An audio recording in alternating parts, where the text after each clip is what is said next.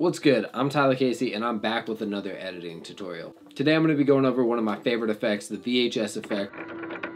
Really how to fine tune it and really get some dope effects out of this. Before we get into that, if you're new to my channel, here I post behind the scenes of my music videos. I break down some of the lighting in my music videos and I talk about film gear. Disclaimer, if you want to do the VHS effect, gonna have to have Red Giant Universe. I'm gonna link Red Giant Universe right there. I will get no money from that link. I've tried to contact Red Giant and get some type of affiliate link, but they're not offering that. So if you guys do go purchase Red Giant, make sure to let them know that I sent you there, because I definitely do like the Red Giant product and it does add a lot more to Premiere. So I'm gonna play around with some of this footage right here. Cool. So we all know the basics. You can go VHS, you can type it in, and boom, you're left with that. But this is 60 frames per second right here, this clip. But when you have a real VHS clip, if you want to go for that really old school type look, you're gonna want to come in here and you're gonna want to change the layout to 4:3. So look at that.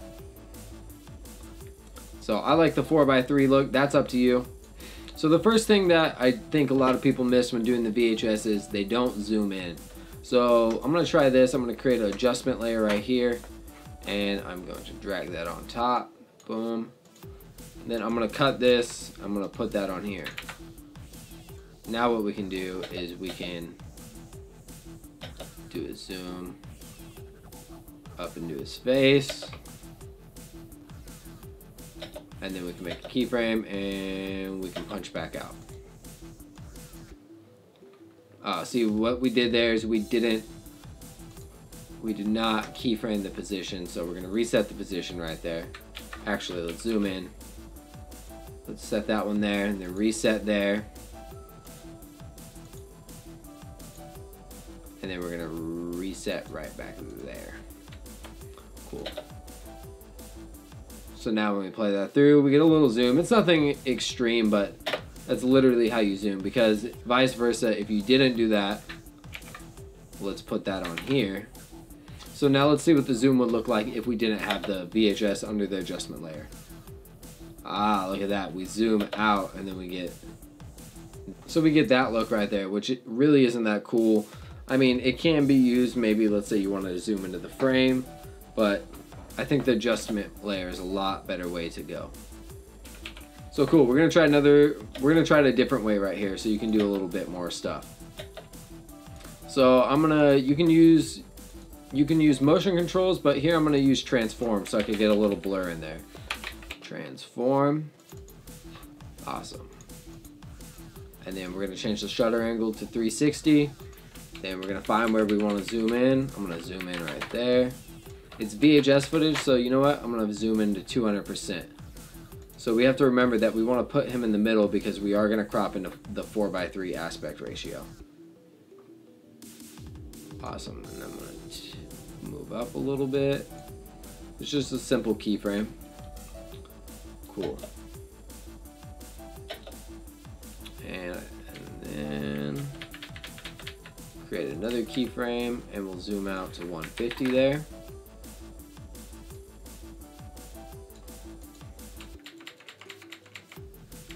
And then on the next drop, we're gonna zoom all the way back out. We'll punch in to 250, and then we'll pop out. Okay, cool. So, I mean, we zoom in, we get the blur, and then we pop out.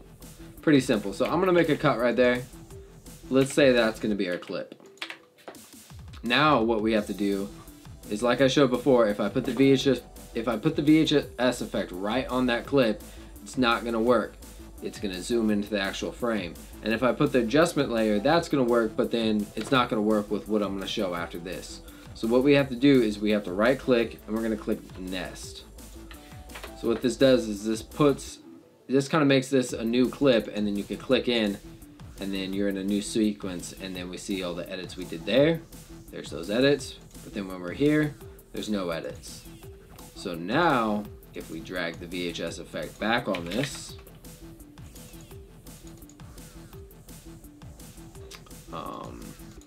there's the 4:3. Now let's export that out and watch it.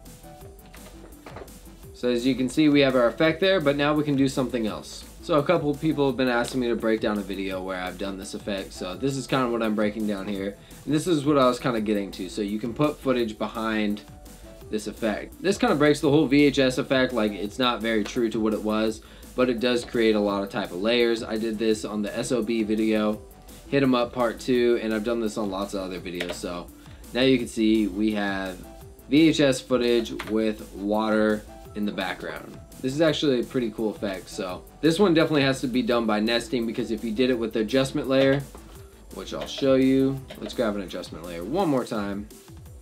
Let's try it over here. And let's just copy the VHS effect right under there. And, oh well.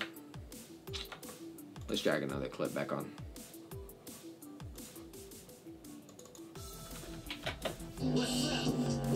Let's drag another clip back on. And look at that. We don't see the water, but the water is there. But on this, because we nested it and we had the VHS on, it leaves this side over here open to anything under. So if I put this clip under, we're gonna have that. So you can play around a lot with that. That's pretty much everything I'm going to cover on the VHS effect today. So definitely nesting is your friend if you're going to want to throw footage underneath. Make sure to tell Red Giant Tyler Casey sent you. And if you guys want to check out some of the gear I use, just click my affiliate link right there under gear I use. Anything you guys purchase, I get a small percentage from, so that'll be super cool. Last but not least, make sure to subscribe. Tell your friends about this video if they like VHS effects. I'm Tyler Casey. I'll catch you guys next time. Thanks.